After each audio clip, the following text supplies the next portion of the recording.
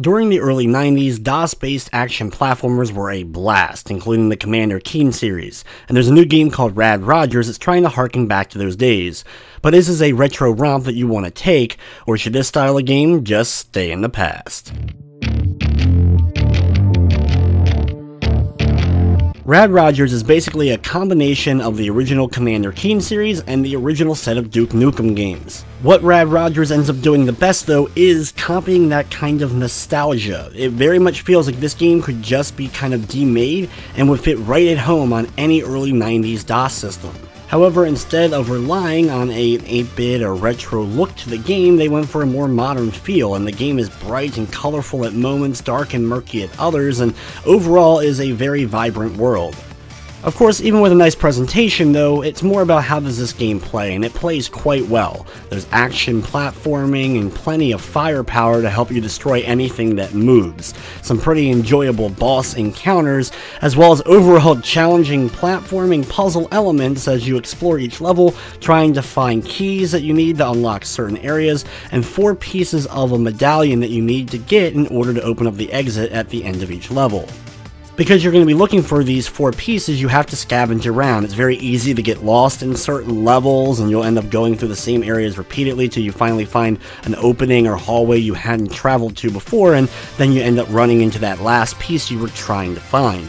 The game doesn't have any sort of indicator on where items are. You may see one through a wall, but of course have no idea how you're supposed to travel around the level and eventually get to that spot.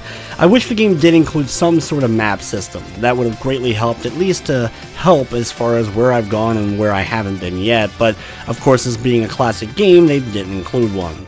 Rad's arsenal isn't necessarily huge, but the weapons are at least varied enough to change up the style of shooting you'll be doing, from missile launchers, giant lasers, and miniguns. Along with Rad, you also have Dusty, who works kind of as your guide throughout the game. You also take the role of Dusty during these pixel world distortions that you jump into. Here you'll have to kind of fly around a small maze-like structure and eventually find either rocks to destroy or platforms that you can put back in their proper place so that you can continue on in the main level.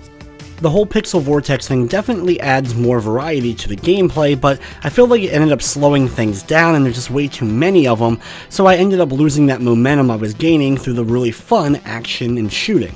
Each level is filled with collectibles and tons of secrets to keep an eye out for.